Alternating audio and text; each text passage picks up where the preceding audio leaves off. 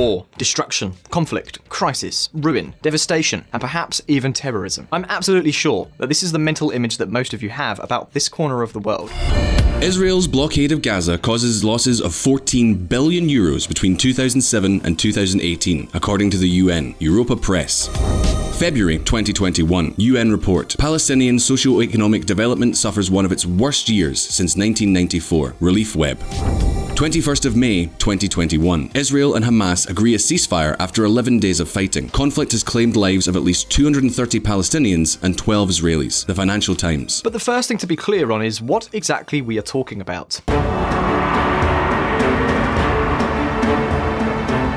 Geographically, we could say that Palestine is the territory currently comprised of Jordan, Israel, and of course, the Palestinian National Authority, also recognized as a Palestinian state by the UN and many governments around the world. There are also those who consider that Palestine is simply the territory that today is bordered by Israel, the West Bank, and Gaza, and others who limit it in practice to only the current West Bank and Gaza. In any case, this is VisualPolitik. So the question we are most interested in is not so much geographic, nor semantic, but above all, politics with real implications. Specifically, in this video, we are going to deal with the semi-recognized state of Palestine, and that is exactly what we will be referring to as Palestine throughout this video. So, who is in charge? How is it organized? How effective is this state really? On this occasion, we will try not to talk to you too much about history, at least not as much as we usually do, nor about wars. We'll even try to avoid even talking about Israel, except when there's no other choice. No, this time we want to get to know the Palestine that is beyond the headlines and the catastrophic news. Sounds good, doesn't it? Well, let's get started. Two conflicts for the price of one. Palestine, a territorial, political, and social entity in which 5 million people live together. Of course, this is the theory. In practice, we can't talk of a single Palestine, but really of two. Basically, there are the Palestinians of the West Bank and the Palestinians of the Gaza Strip. And you can believe me when I tell you that, at least politically, they don't see eye to eye at all. In fact, Israel is not the only open conflict in Palestine. And that's what explains why we come across news like this from time to time.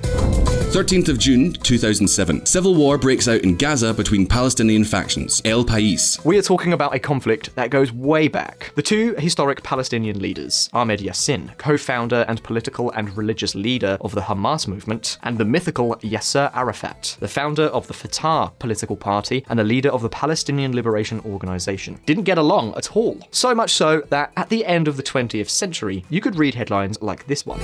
Hamas leader put under house arrest, the Associated Press. The unprecedented move against Sheikh Ahmed Yassin came after Palestinian leader Yasser Arafat promised to crack down on the militants in response to the attack, which threatened to undermine the new Middle East peace agreement. The attack referred to in the news item was not against Palestine, but against Israel. Hold up, wait a minute please. One Palestinian leader was arresting another for attacking Israel? Yes, that is correct. And the fact is that whilst the PLO, the Palestinian Liberation Organization, agreed to conclude peace agreements with Israel, Hamas, an anti-Zionist and jihadist organization, considered and still considers the idea intolerable. For them, the recognition of the Jewish state is something like a red line that they're not willing to cross. And in fact, in addition to the typical proxy war that always occurs between warring factions, this red line of reaching peace with Israel or not, is the fundamental basis that justifies all the major political divisions in Palestine. Among them, the most important one is the fact that, in practice, this semi-state is currently divided into two territories with very different governments, which are also in direct confrontation with each other.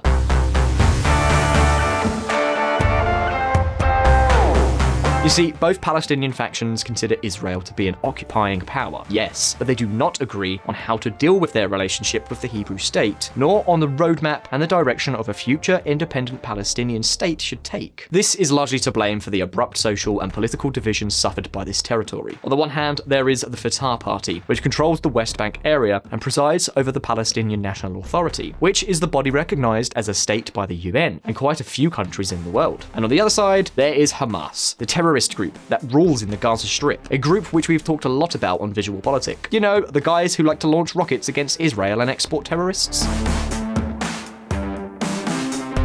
This is an important issue. Both factions have evolved over time, and today represent very different understandings of both the Arab-Israeli conflict and the Palestinian state model. For example, while a fairly strict version of Islamic law called Sharia is applied in Gaza, with physical punishment and summary executions being relatively frequent, in the West Bank of the Palestinian National Authority, such things are non-existent, or at least very minimal. What's more, the PNA works openly on political and security matters with the Israeli government, while in Gaza, the situation is one of open and direct warfare against the Jews. Of course, the division in Palestine today has been the result of a constant succession of conflicts, divisions, and failed agreements whose fine print could give anyone a headache. So, now that we are aware of the deep division that plagues this semi-state, let's get straight to the key question. How exactly does Palestine function today? Listen up.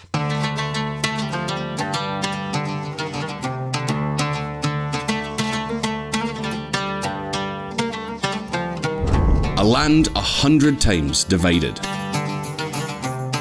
Referring to Palestine as the land 100 times divided is not only a figure of speech, but in this case, fits quite well with reality. You see, territorially, one of the biggest problems in Palestine today is its complete lack of territorial cohesion, which makes the existence of an effective state capable of adequately managing and controlling the territory very complicated. Take a look at this map. In addition to the division of Palestine into the West Bank and the Gaza Strip, within the West Bank, the territory has been divided and redivided, albeit in a somewhat odd way. Why? Well, to answer that, we have to go back to the Oslo Accords of 1993. With these agreements, Israel and the Palestinian PLO put an end to their disputes and agreed on the creation of areas with different degrees of self-government and independence in the West Bank. 3 categories were recognized: A, B, and C. In the Type A areas, the Palestinians have civilian as well as military and security control. In Type B areas, they have civilian control, but military control is shared between Palestine and Israel. And finally, Type C areas are areas of Palestine controlled civilly and militarily by Israel. In areas B and C, Israeli military control is exercised through the Israeli civil administration. The problem is that, despite the fact that in areas A and B, Palestinians have the highest degree of self-rule in their history, these agreements were seen by Hamas and some of the Palestinians as a surrender to Israel, as too great a concession in relation to the aspirations of the Palestinians to achieve an independent state. In fact, to this day, the West Bank is still administered in this way, with Type A, B, and C areas, which have no union and cohesion between them. For example, to go from a Type A area to another Type A area, you have to cross a Type C area controlled by Israel. So you could say that in practice, the freedom of movement of Palestinians remain under Israeli control, who have countless military checkpoints scattered throughout the West Bank. This makes almost any trip an odyssey. Evidently, the idea in agreements was that control of the C areas would be gradually ceded from Israel to the newly created Palestinian National Authority, but that has not yet happened. There is also the issue of settlements, which we have talked about previously on VisualPolitik. The so-called settlements are newly built Jewish towns and villages, in some cases quite large in size, which are located on West Bank soil and have become one of the major stumbling blocks in achieving any definitive solution. Remember that we're talking about more than 700,000 Israeli citizens living in settlements in the middle of the West Bank, who, to top it all off, are connected with the rest of Israel by roads controlled by Israeli security, roads that in many cases are only for Israelis, and that contribute to further scarring and splitting of the Palestinian territory. In short, a veritable maze that is evidently generating a lot of frustration among the Palestinian people. After all, not even the West Bank is a compact entity where a relatively normal social and institutional life can exist. And that is not all. As we've already told you, the Palestinians themselves are divided, because Gaza and the West Bank function in a totally unrelated way. In fact, it is much easier for a Palestinian from the West Bank to move around Israel than it is to go to Gaza. That's how bad the internal division in Palestine has become. But now, at this point, I'm sure what many of you are wondering is, okay, the division is clear, but what political system is in place in the Palestinian-controlled areas of the West Bank? How is the economy doing? And at the same time, what on earth is going on in Gaza? Well, let's answer these questions. Listen up. Palestine beyond the headlines. Let's get one thing straight. Today, Palestinian politics is in chaos. It's a resounding failure. So much so that no parliamentary elections have been called in Palestine since 2006. And that's quite a stretch. More than 15 years without voting, despite the fact that the political model supposedly requires voting. This has been mainly due to the internal Palestinian conflict between the two major factions, Fatah, which governs the Palestinian National Authority, and Hamas, which governs in Gaza. A conflict that reached its peak in 2007. In 2006, Fatah narrowly lost Palestinian elections to Hamas, which won 74 of the 132 seats in the Palestinian Legislative Council. But instead of ceding power, the parties ended up engaging in an internal conflict that ended with a short-lived unity government lasting only 3 months, and a subsequent military conflict in Gaza in 2007, which continued openly and directly until at least 2011. As a result of that conflict, Hamas kept Gaza for itself, and Fatah managed to retain the government in the West Bank. And that is precisely the situation that we find ourselves in today. Obviously, to get out of this mess, Palestinians would have to vote again, but the disagreements between the Palestinian factions have made it impossible to hold parliamentary elections time and time again. For example, parliamentary elections were scheduled for May 2021, but were postponed again due to the conflict between Hamas and Israel that took place between April and May. Conflict. Surprise, surprise. That suited Hamas very well to continue ruling in Gaza. Incidentally, the Palestinian presidential elections scheduled for 31st of July 2021 have also been postponed indefinitely.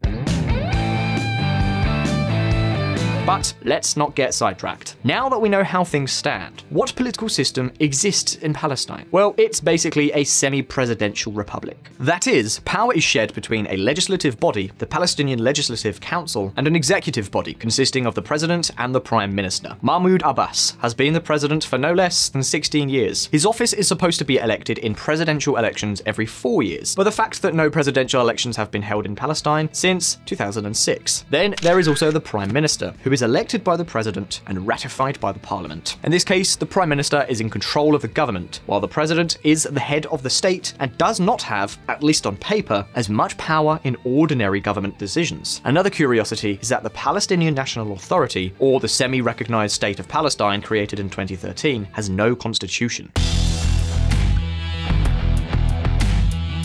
So, Palestine is governed by a basic law created in 2002 by Yasser Arafat that is also applied in Gaza de jure but not de facto. This basic law establishes such things as Islamic law, or Sharia, as the guiding principle of law in Palestine, or the membership of the Palestinian State in the Arab world as a whole. It is also established that its capital is Jerusalem, a city that the PNA controls the eastern side of, while the west belongs to Israel. In the case of Jerusalem, by the way, as you know, both sides, Israel and Palestine, recognize it as their capital, although in practice Tel Aviv in Israel and Ramallah in Palestine are the two most influential urban centers for each territory.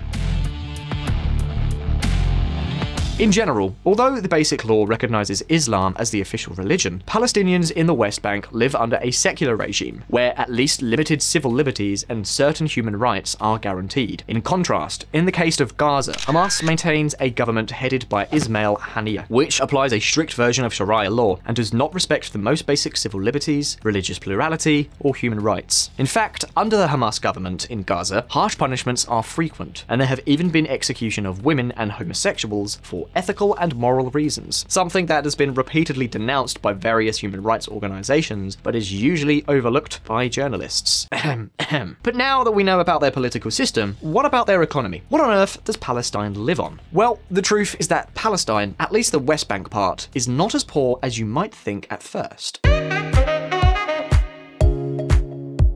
This is due, in no small part, to their growing economic ties with Israel. Every day, thousands and thousands of Palestinians go to work in Israel, which allows them to bring home a higher wage. There are also many Palestinian immigrants working in Israel. In fact, between 15 and 40% of the entire Palestinian labor force has worked in Israel at some point in their lives during the last 50 years. It should also be noted that in the West Bank, the official currency is the Israeli new shekel, so there is no problems with currency exchange. This also means that about 60% of all goods and products imported and exported by Palestine go to Israel. Yes, that's right. Israel is by far Palestine's largest trading partner. So, to those who favour BDS, boycott, divestment, and sanctions, maybe you had not noticed. But with all that, you are also hurting the Palestinian economy. Sometimes things are not as straightforward as we think, are they? But okay, despite all this, the reality is that today, the GDP per capita of the Palestinians is 11 times lower than that of Israel. And while the Palestinians bear the bulk of the responsibility for that situation, it is undeniable that the obstacles, the endless checkpoints, and the division of the territory that restricts and makes movement more expensive, while virtually preventing the effective functioning of local institutions, also have a lot to do with it. However, if we compare the West Bank's economy with that of other Muslim countries, the figures are not so bad either. In fact, the GDP per capita in the West Bank is similar to that of countries such as Morocco and Tunisia, two of the most advanced countries in the Islamic world. So things are not as bad as they are portrayed. However, international aid and cooperation are a very important source of income for the Palestinian government, which then uses these resources to pay for public services and aid to businesses. This is a very particular characteristic of this semi-state. But then there is also trade in services, fast becoming one of the most promising sectors, which is also driving new sectors such as high-tech and software, taking advantage of the proximity and expertise of Israelis in this field, and also, before the coronavirus, tourism. In fact, it is easy to find plenty of accommodation on Airbnb. Yes, those opportunities are starting to take hold in the West Bank. It is a completely different scenario than in Gaza, a territory that basically lives on money transfers from countries like Qatar. Anyway, this is the political and economic reality of Palestine. Two very different Palestines, both with many problems, but one of them much more promising than the other. Having said that, it's your turn. Do you think Palestine will manage to reconcile one faction with the other in the short term? What do you think the future holds for this nation? Will we see a fully independent state in the near future? Leave us your opinions here below in the comments. And if you liked this video, don't forget to like it and subscribe to our channel if you haven't done so already. That way, you won't miss any of the news that is coming soon. All the best, and see you next time.